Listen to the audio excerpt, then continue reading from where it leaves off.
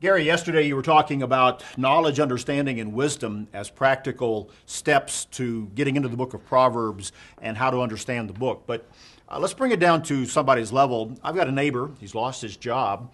He's having to work long hours. He's a victim of the new economy, and obviously at some point he's going to have to make a transition to a new career just to keep his family fed and in the house that they're in.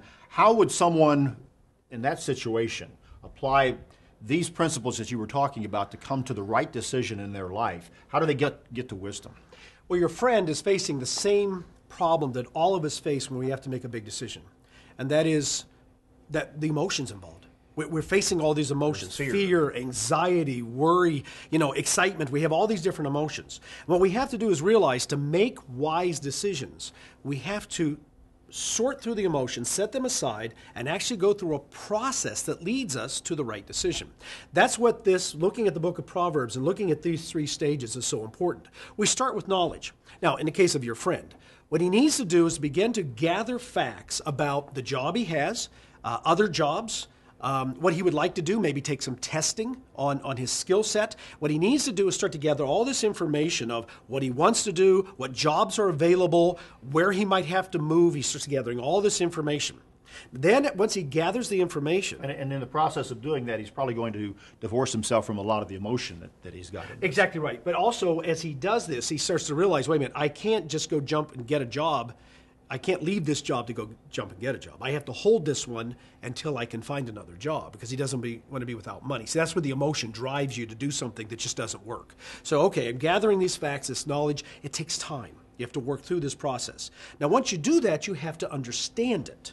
Understanding comes from taking and processing that information. What you do when you're going through this understanding stage is you take all this information and you get pieces of paper, put a line down the middle, and this is decision number one, whatever it is. And then you put all the negatives and positives of that decision, everything you can think of with all the knowledge you've gathered. If you don't have enough knowledge, you go back to that stage. Then you come back to understanding.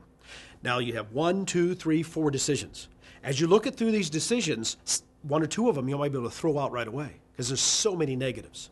Now you narrow this down to your possible decisions, and this is where you go to wisdom.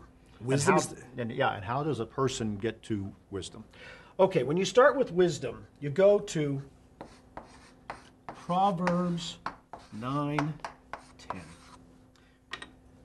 Wisdom begins with the fear of the Lord. You go to God. God designed life. He knows how this works. You go to Him and you let Him teach you. Now, He's not going to make the decision for you. But what He's going to do is help you go through this process. And the second thing you do is you just have to go through the process. And sometimes you're going to make bad decisions. That's part of life. We all make bad decisions. We can't look on that as failure.